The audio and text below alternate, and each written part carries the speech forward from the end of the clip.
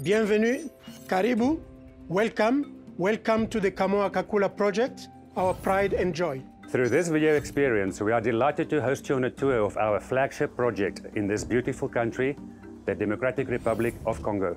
During this tour, you'll meet some key members of our leadership team. Our team is managing a workforce of about 5,000 people, mainly Congolese people, who are excellent. At Kamoa, we pride ourselves in always providing a safe environment for our communities and employees, even during this challenging global pandemic.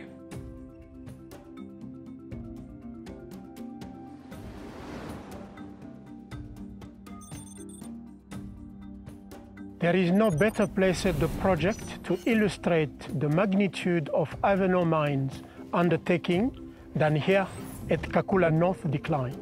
The Kamoa-Kakula Copper Project is a joint venture between Ivanhoe Mines, Zijin Mining Group, Crystal River Global Limited, and the DRC government, which spans over 400 square kilometer mining license situated at the western edge of the Central African Copper Belt, approximately 25 kilometers west of the town of Kolwezi.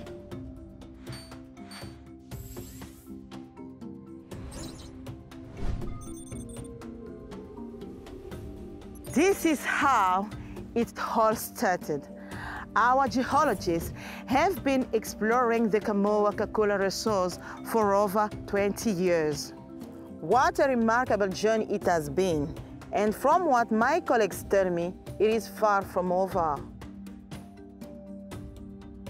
The Kamoa deposit, originally discovered by Ivanhoe Mines geologists in 2008, is one of several very large, near-surface, flat-lying, stratiform copper deposits discovered to date on the Kamoa-Kakula mining license.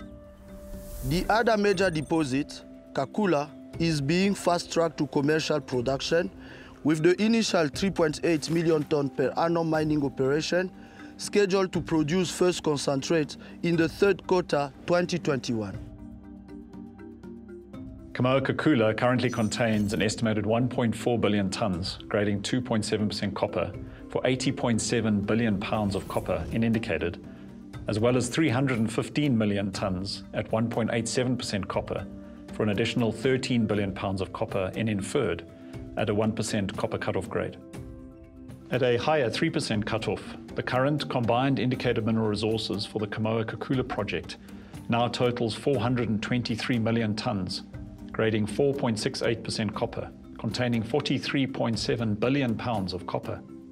At the same 3% cutoff, Kamoa-Kakula's combined inferred mineral resources now total 17 million tons, grading 3.51% copper, containing 1.3 billion pounds of copper.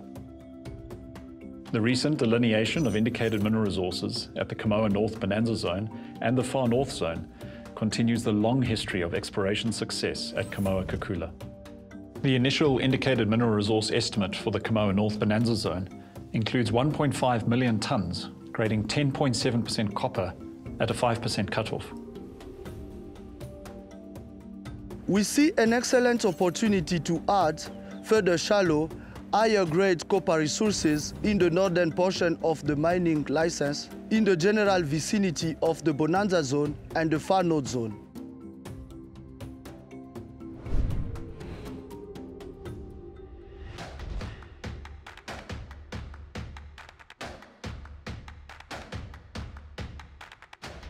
Results. Leaders. Transformative.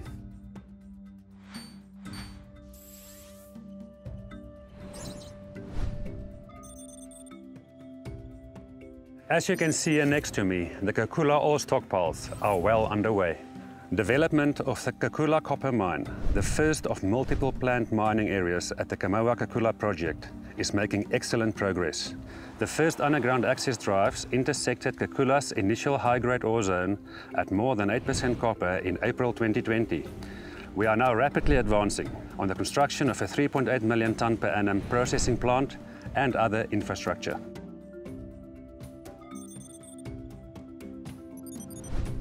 In December 2018, I was standing on this exact spot when there was nothing but bush. Here, on surface at Kakula South Decline, it is hard to imagine that the north and south declines will soon be connected through tunnels, projecting from this entrance. The Kakula North Mine access drives 1 and 2 are interconnected, parallel tunnels being developed from Kakula's main northern declines. These tunnels provide access to Kakula's high-grade ore zones. The 2 south perimeter drives being developed from Kakula South Decline. Both the tunneling systems are progressing ahead of schedule and are expected to be joined in late 2020. Kakula's ultra-high average feed grade over the first 5 years of operations is projected to be 6.6% copper and 5.2% copper on average over a 21-year mine life. The Kakula thick ore body is only about 300 to 400 meters below surface and is flat-lying, allowing for relatively easy mining. The mineralization of the Kakula resource is richer at the middle, implying that crews will be mining the highest grade 6-meter ice slice of the ore body. So far, we have 3 access points to our resources. The 2 declines at Kakula North and Kakula South, and this decline at Kamoa Mine, which is the second mine on our 400 square kilometer license. We plan to extract this remarkable resource in multiple phases and expanding the processing plant on a modular basis. During phase 1, we will mine 3.8 million tons per annum from the Kakula mine, and during phase 2, we plan to add another 3.8 million tons per annum, totaling 7.6 million tons, of which 6 million will come from Kakula and 1.6 million will come from Kamoa. There are further plans for expansions up to 19 million tons per annum by developing additional mines at Kakula West and Kamoa North. Underground development at Kakula is being performed by Congolese mining crews operating large-capacity, semi-autonomous mining equipment such as Epiroc jumbo drilling rigs and Sandvik 63-ton dump trucks. The majority of mining at the underground Kakula mine will be drift and fill, using paste backfill to support the mined-out areas. There also will be a relatively small portion of the mine that will incorporate room and pillar mining. We're standing here at the east truck tip, where the ore is being tipped into the underground apron feeder en route to the conveyor belt. To construct the east tip, 360 cubic meters concrete was used for the civils, including the bin lining, and a total of just under 97 tons of steel were used to complete the platework of the chutes, plates and liners. The apron feeder transfers the ore to the sacrificial belt, where it continues onto the main conveyor system, which has a capacity of 2,000 tons per hour. As a joint venture, we are committed to building modern, safe mechanized mines that will showcase responsible green mine development.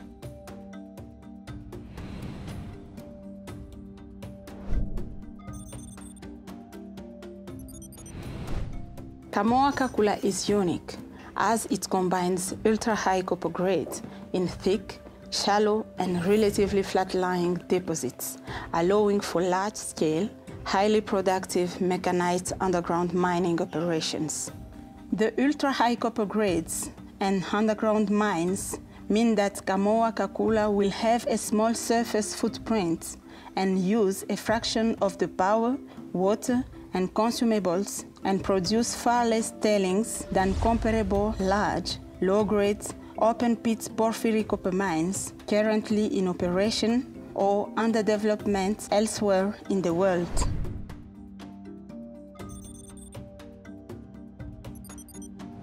In addition, Kakula's tailings will be mixed with sand and cement and pumped back underground to fill voids and help support the underground mine.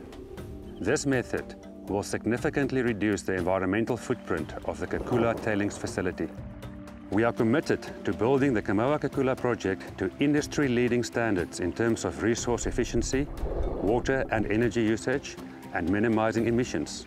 We are blessed with incredibly high-grade deposits in areas that have an abundance of clean, sustainable hydropower potential, providing us with a distinct advantage in our goal to become the world's greenest mining company.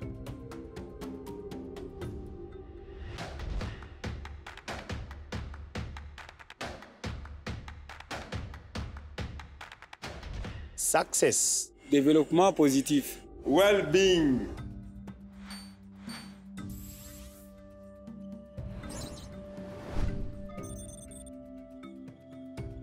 Here you can see the construction of the 3.8 million tons per annum concentrator plant, scheduled to be commissioned in the third quarter of 2021. We are currently just over 50% complete with the plant civil construction and have recently started structural installation in the flotation and thickening areas. All of the major equipment has either been delivered to site or is en route. Detailed metallurgical test results indicate that the chalcocite-rich ore at the Kakula deposit will achieve copper recoveries in excess of 85% and produce a copper concentrate with an extremely high grade. 铜品位57%以上，并且砷含量低于0.01%。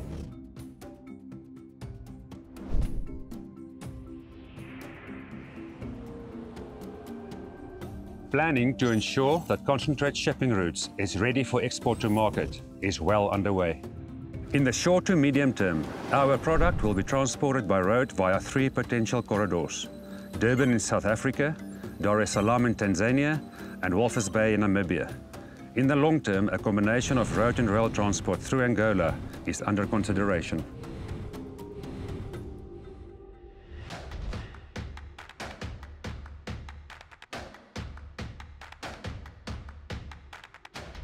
Opportunities. Proud. Unique.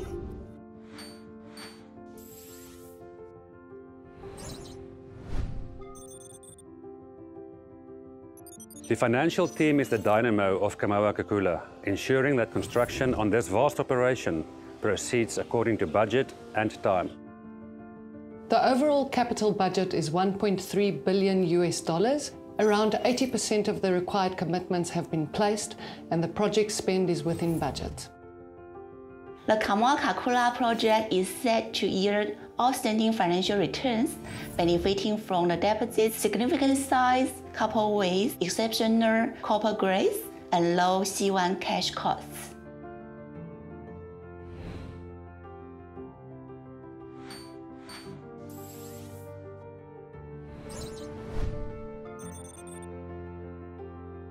Approximately 4,500 employees and contractors are currently working on the construction of the new Kakula mine, of which about 90% are young and brilliant Congolese nationals. You are about to start a tour of our training center, a growing feature we proudly developed to support our dedication to elevating these hardworking people. As part of Kamoa-Kakula's extensive training program, apprentice miners learn to operate Kakula's fully automated double boom jumbo drills on a computerized simulator in the project's new training center. A comprehensive training program is also in place to increase the number of local employees in management positions.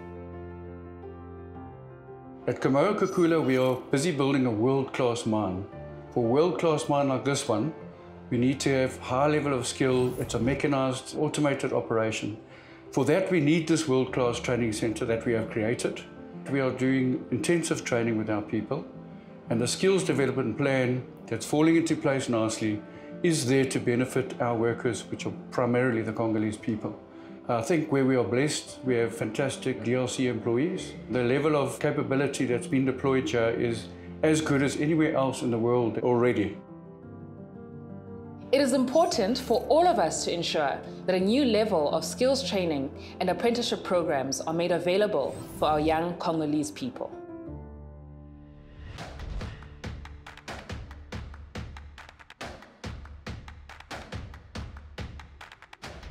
Progression. Life-changing. I am thankful.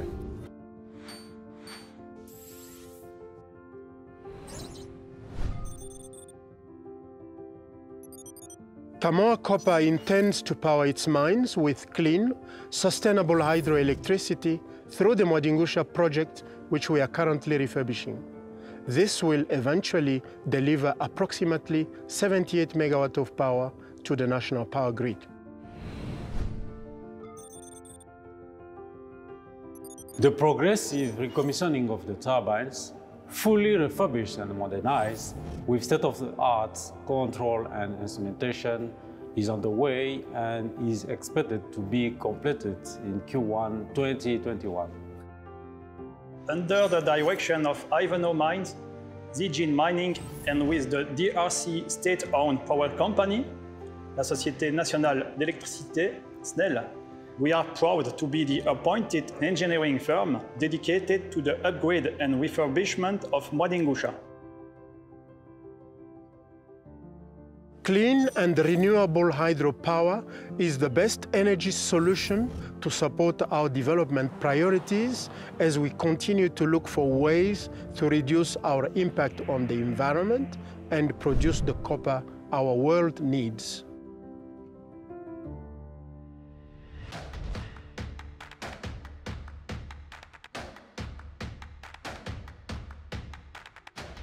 Industry leading. Amazing. Seule excellence.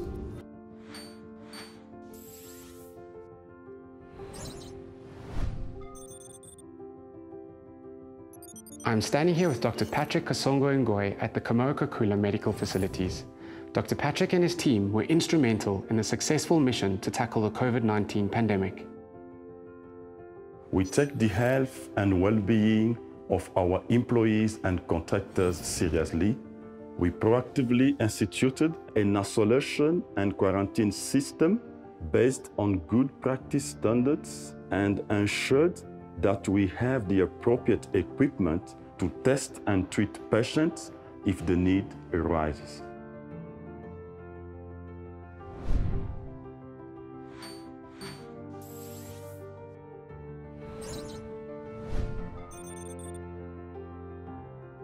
We realize that without the ongoing support of our host communities, the development of the Kamoa-Kakula mining complex will not be possible. In 2010, a vision started taking shape to establish a livelihood program in Kamoa-Kakula's host communities.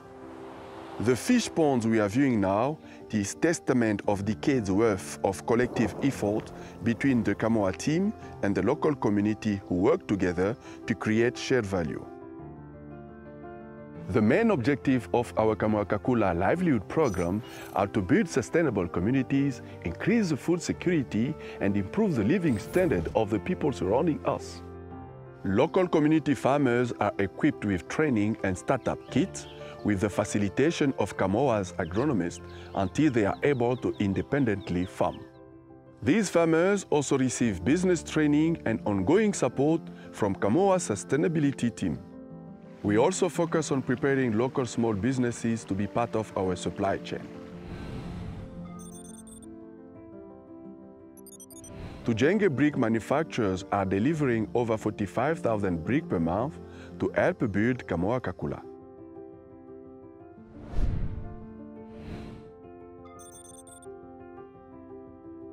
We are proud to be the first customers for these hard-working entrepreneurs.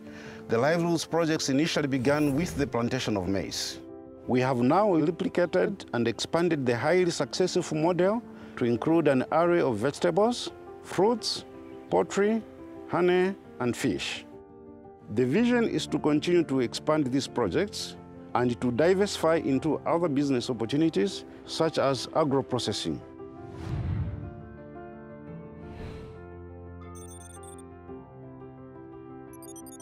Le projet d'Alville-Hood de Kamoa-Kakula a lancé 2 programmes pour nous, les femmes. Le premier consiste à l'élevage des poulets de chair et la ponte des œufs. Et le deuxième à la plantation de bananes à large échelle. Ce projet permet aux femmes comme moi d'améliorer notre niveau de vie et éduquer nos enfants. The livelihood program also forms an essential part of our livelihood restoration initiatives undertaken at Kamoa-Kakula as part of the resettlement and economic displacement activities resulting from the loss of access to fields due to mine infrastructure.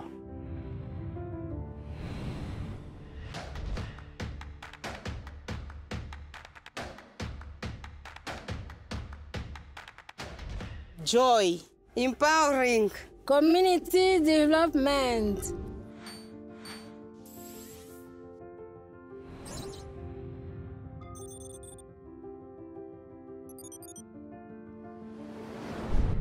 Ivanhoe Mines is in a privileged position of owning 100% of the exploration right for this massive land package you can see behind me.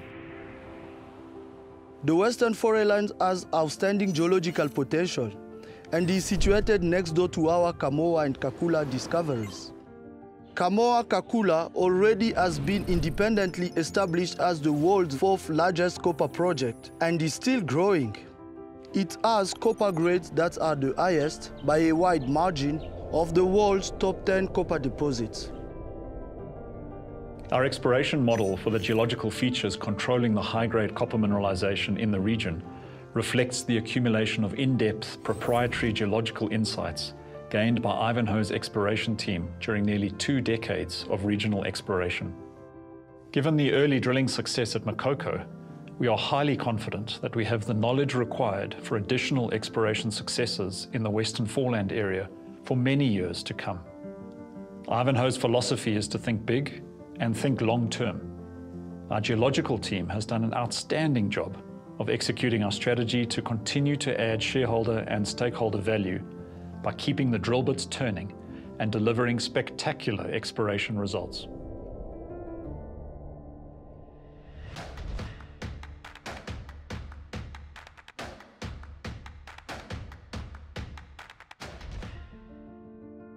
At Kamoa Copper, we're busy with phase 1 of many.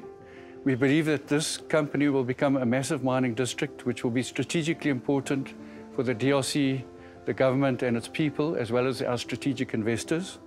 I think we've started well, and it's going to be a fantastic project. Thank you for joining us on this site visit experience and accompanying us on our 2-decade journey. For more information on all our projects and initiatives, please visit our website at ivanhoemines.com.